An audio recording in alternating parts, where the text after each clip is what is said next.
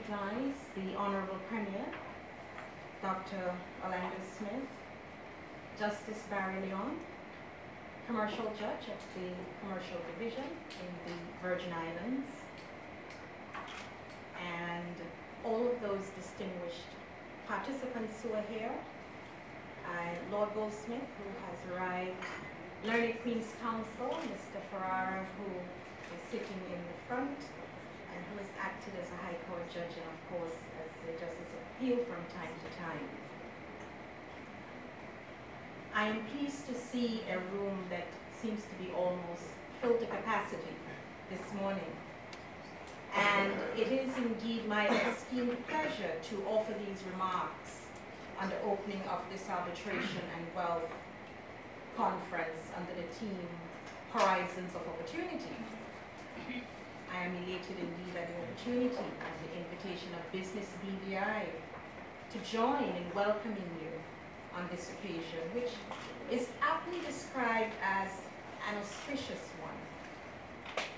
Last evening at the first lecture in the Dr. J.S. Archibald Memorial Lecture Series, I learned that this week is being celebrated as BBI Arbitration Week. That inaugural lecture, given by none other than the esteemed and renowned Lord Goldsmith, provided, in my view, a most fitting precursor to the commencement of this conference and the launch of the BBI International Arbitration Center. And so I wish to commend Business BBI and the BBI Financial Services Commission for organizing this conference. And I express my profound thanks to them for extending this invitation to me to offer these remarks. With a broad spectrum of accessibility which technology affords, the world, as we know, is quickly becoming one global marketplace, despite the geographical divide. Technology has in many realms given the feeling that no place is too far from one another. This has significantly enhanced the manner in which business is conducted internationally. Consequently, small island territories like the Virgin Islands must ensure that despite their geographical size and location, that they are able to stand with the giant nations in providing a service which is integral in the area of commerce. Considering the trend that the world of commerce has taken over the last few decades, it is no surprise that arbitration has gained increasing popularity in many countries the world over. Last evening, Lord Goldsmith in his lecture apprised us of the strides made by arbitration centers in such places as Singapore and Hong Kong, and the fact that the Caribbean has been somewhat slow in this development. In fact, we know that the arbitration laws in many of our Caribbean states are archaic, and in some virtually non-existent in terms of their operation and efficacy. It is apparent that the Virgin Islands has recognized the value of arbitration as an alternative method of settling disputes arising in both domestic and international commercial relations, as it affords parties an often more expedient opportunity and perhaps less expensive one to reach a resolution as opposed to having to go through the often lengthier court processes. For this reason, conferences like this one are commendable, as it provides an opportunity for key players to meet to share and disseminate information on the arbitration process and the benefits which may be derived from its utilization.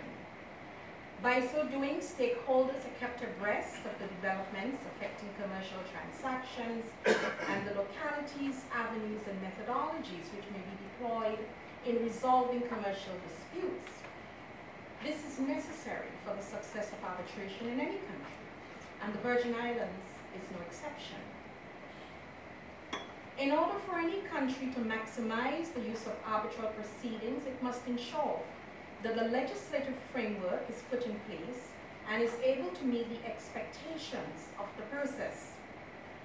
I'm certain that in the Virgin Islands, the coming into force of the Arbitration Act number 13 of 2013 on the 1st of October 2014 is most welcome as it replaces the outdated Arbitration Act 1976, which was not well suited to the demands that the revolution of commercial litigation caused globally. By so doing, the Virgin Islands has shown its commitment to enact the relevant domestic law to facilitate commercial arbitration and the enforcement of foreign arbitral awards. The Act has also adopted, with some minor modifications, the UNCITRAL Model Law on International Commercial Arbitration, which provides rules and arbitration proceedings and is recognized internationally by many countries. This is significant as it embraces the UN Commission's objective to achieve uniformity in the law of arbitral procedures and provide for the specific needs of international commercial arbitration practice. By so doing, the Virgin Islands has espoused this modern legal framework in an effort to support and facilitate commercial arbitrations, including recognition and enforcement.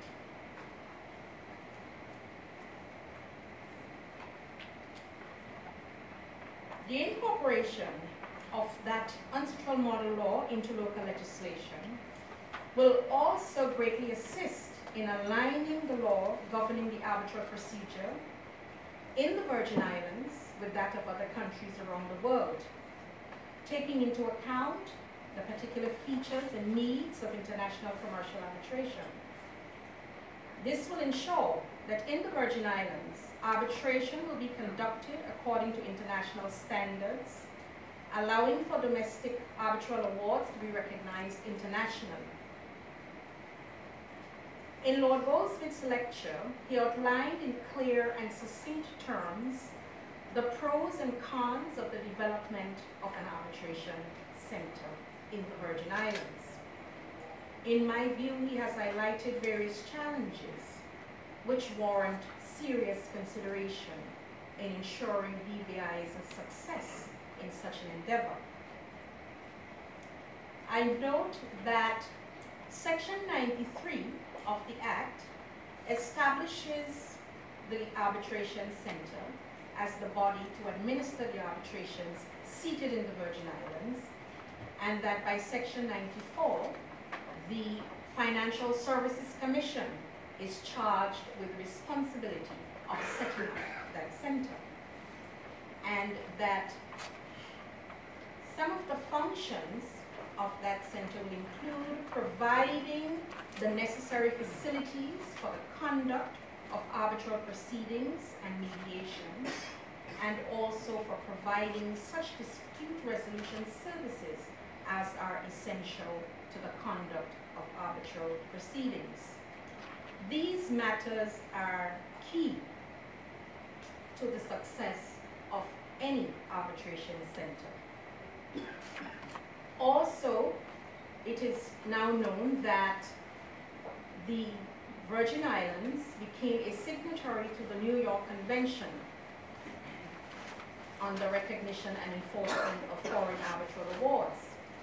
And in so doing, what is now ensured is that arbitration awards which are made pursuant to the Arbitration Act in the Virgin Islands will be enforceable in all countries signed up to the New York Convention. And so this has in fact remedied the hindrance which was previously encountered, whereby arbitral awards from the Virgin Islands were not readily enforceable in other New York Convention member countries. There can be no doubt that the step of establishing an international arbitration center is a timely one. It is one which should be seen and embraced as the next dimension or complementary process to the commercial division of the court. There is often much discussion concerning the perceived tension between the arbitration process and the processes of the court. This sometimes is normally driven when a party to an arbitration agreement is seeking to get out of its arbitration agreement. It is not unusual also for a party to seek to initiate proceedings such as insolvency as a route around arbitration. It is therefore important that arbitration agreements are carefully and comprehensively drafted. The times have moved on, and courts are less and less inclined to view the arbitration process as an encroachment upon its domain, but rather as a legitimate regime which complements it. Indeed, it is no more than giving effect to the parties' commercial bargain. The court, then, must remain mindful of this and ensure at all times that when called upon to intervene, and if it does, and in so doing, it is in effect preserving and giving effect to the parties' bargain. The role of the court is not to destroy commercial contracts freely entered into, but rather to give full effect to them. It is well recognized in the world of commerce that businessmen and women are much better placed to agree and decide for themselves the bases and manner in which their potential disputes may be resolved. It is also recognized that judges may not necessarily or always be the most commercially wise of persons or have the requisite specialized expertise, and thus may not necessarily provide the most suitable recourse for a commercially sensible resolution. That said, it is equally appreciated that the court will always have a role to play in relation to arbitration, not the least of which is in respect of recognition and enforcement. Very importantly, the court will continue to be called upon to interpret the very provisions of an arbitration agreement. In fact, to decide whether a dispute has in fact arisen and whether the arbitral mechanism, therefore, has been triggered. In dealing with such matters, the court must remain astute to ensure that it is indeed giving effect to the parties' bargain. In this regard, I wish to note that the Eastern Caribbean Supreme Court has been actively engaged in seeking to advance arbitration as a timelier, more cost-effective alternative to resolving disputes, particularly in the area of commerce. The court has seen a marked increase in the number of international commercial arbitral awards brought before it to be recognized and enforced. It was accordingly deemed necessary to ensure that our judiciary is well equipped to handle such matters when called upon to adjudicate at the stage of the arbitral process when judicial intervention is required. And to this end, therefore, in October last year, members of our judiciary benefited from participation in a high-level meeting, the fourth of its kind, focusing on the role of the judiciary in international commercial arbitration. This meeting was hosted jointly by the Department of International Law of the Organization of American States and the Judicial Education Institute of the court. And so all the developments which I have mentioned earlier will essentially make the BBI Arbitration Center the nucleus of the arbitration operation in the Virgin Islands. Consequently, I am pleased that the topics and areas on the agenda for this conference include how arbitration can make the economy attractive, the attraction of arbitration as an option for dispute resolution, the attitude and experience of the BBI courts to arbitration, and indeed how to create opportunities driven by arbitration. This diversity of topics to be covered and the wealth of experience which the various facilitators and presenters will be bringing to this conference assure that it will be a stimulating and informative session.